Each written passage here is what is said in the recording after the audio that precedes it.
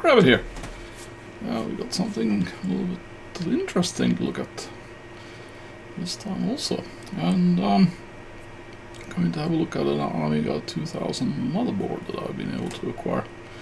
And I'm just going to give a little bit of a background about the Commodore Amiga 2000 for those that are not familiar with the subject. So it was released in 1987.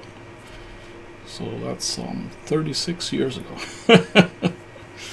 So it's a relatively old technology. It died in 1991. So yeah. I don't have sales figures worldwide, but it reportedly sold around 125,000 units in Germany alone. So it gives kind of a size. Like most of the Amigas, it's based on the Motorola 68000 by default. And it has 1 megabit of memory, and you could have up to 9 megabits of memory. So let's take a little look at what it looks like. So it was typical for the times. It was one of these beige boxes. Used to come with floppy disk drives, so there'll be the 1 or 2, and then the opening in the bottom is for a 5¼ inch drive. And then it had a separate keyboard and a mouse, typical to the Amiga series.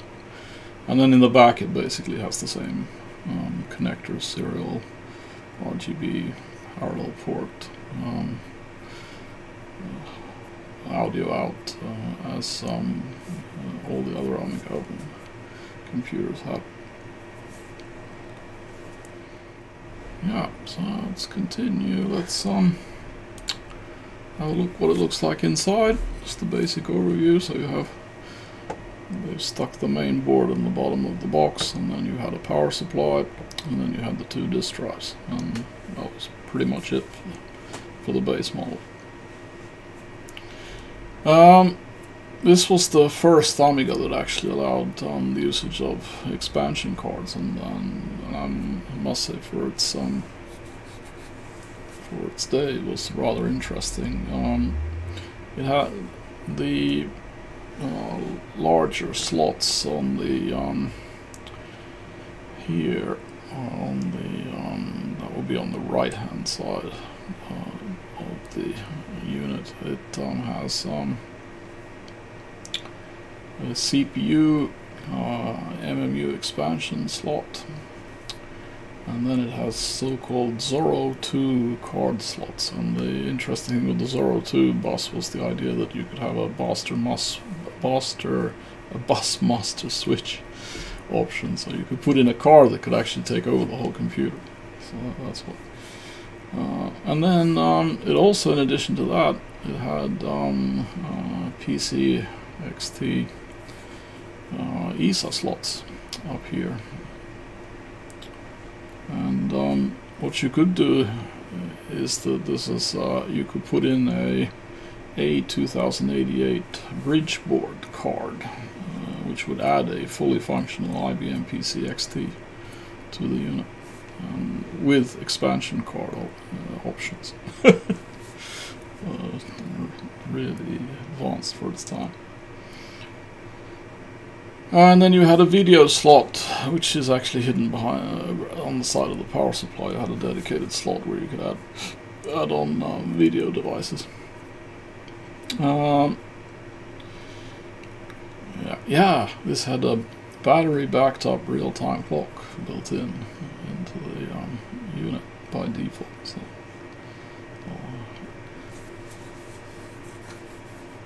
now, when it comes to upgrading, you could go nuts with upgrading this thing. You could, as I said, with this bridge board concept, you could go 286, 386, 486 for PCs, so you could get up to the 486 level. I think there was even a so-called Pentium model, but I can't be sure. maybe it never existed.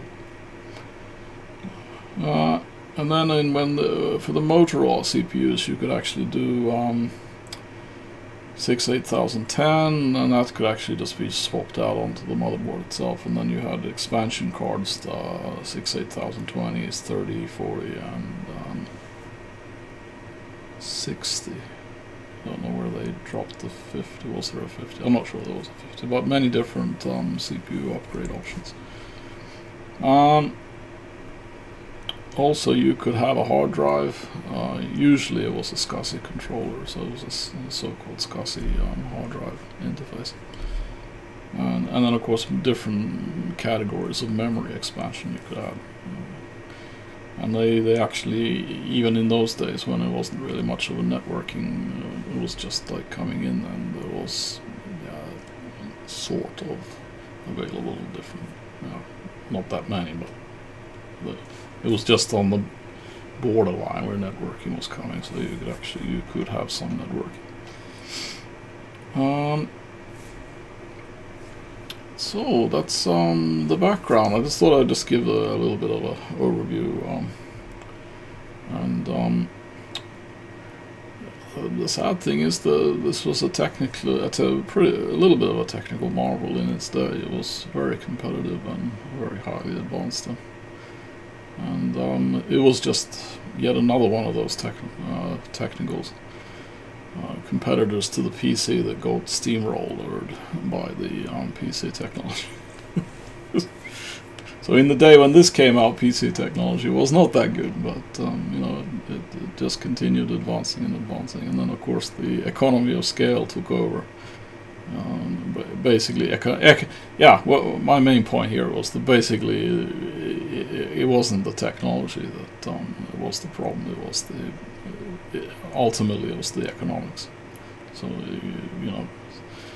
small company like Commodore building a custom hardware solution, software solution, there was no way to compete with mass-produced PC technology with standardized software. So at the end of the day, it just ended up dying. But I am going to actually try and get myself a working Amiga 2000. So let's have so the next thing is to actually have a look at the main board that I was able to acquire and see what we're dealing with. So now it's time to look at the board. So it's the front. So you have the joystick, mouse connector, keyboard. You have connectors on the back, and those video, and then there should be parallel serial and one disk drive. I can't remember which is which. And then you have I think the audio and video. That one of these is video, I think, and then they have right, left for audio. Probably those are the audio, and that's the video. Composite. No, not. Monochrome out, as they used to have.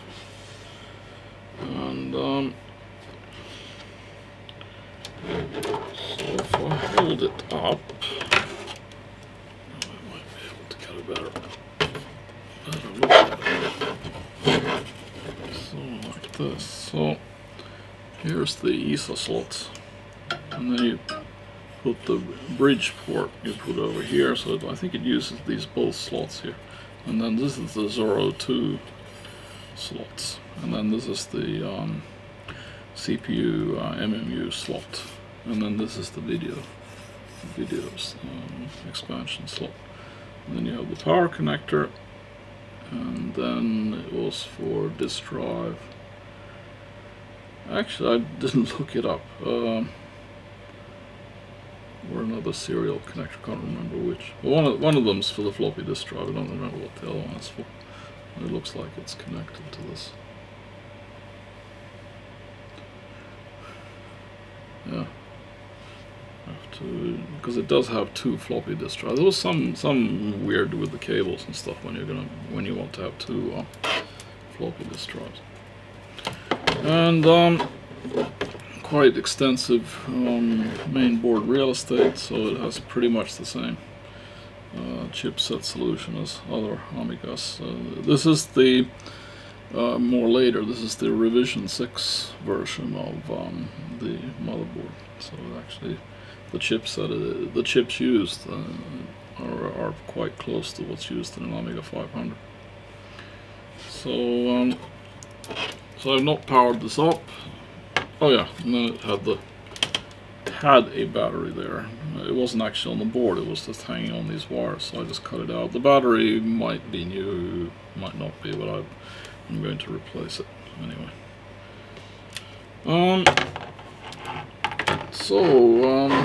I did a little bit of, so as you see, it hasn't been cleaned, so it needs to be cleaned, but I did some initial research, and I actually do have an Amiga 500 Plus that I'm restoring. So what I did is I did chip swaps to test not all the chips, because you can't test this one, for example.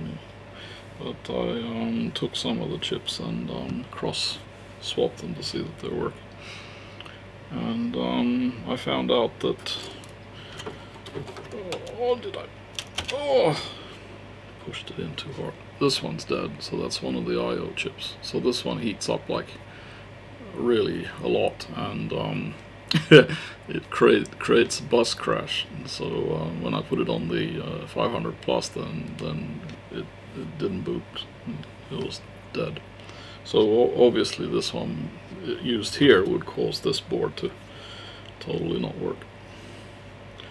And then when I was doing the chip swap, then sadly this one lost its leg, and that's an indication that there's a bit of corrosion going on in the board. So because I thought I was being as careful as well.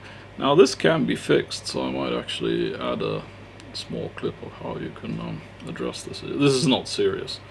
I mean, there are several methods to get that quite nicely repaired. But we'll see. I'm just going to leave it in its place right now.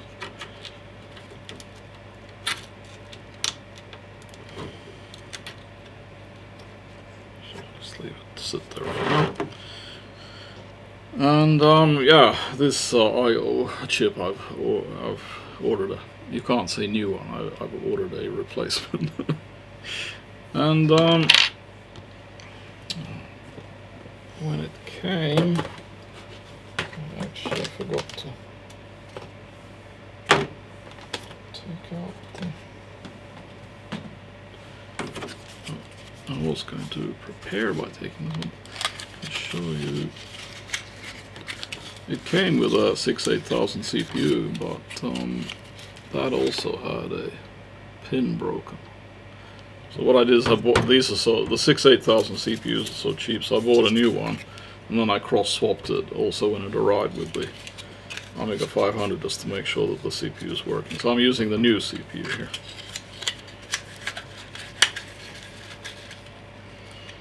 And what is interesting is that this chip obviously was broken, and it completely would have stopped this from working. So and obviously this battery's been leaking, and what usually happens with the Amiga is that when the battery leaks, then it sprays acid over the CPU here and then corrodes the legs, and then it goes into the actual socket. So they've actually swapped out the socket to that kind of a better, higher quality socket type.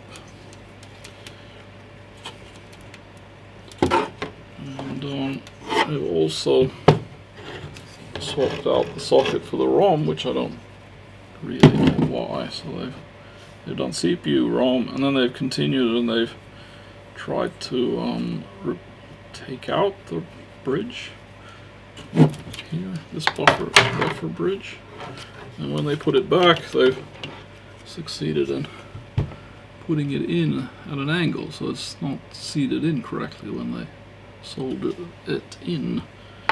So I don't know if they were just like, you know, like when you fix, you don't know what you're really doing, and you just change processor.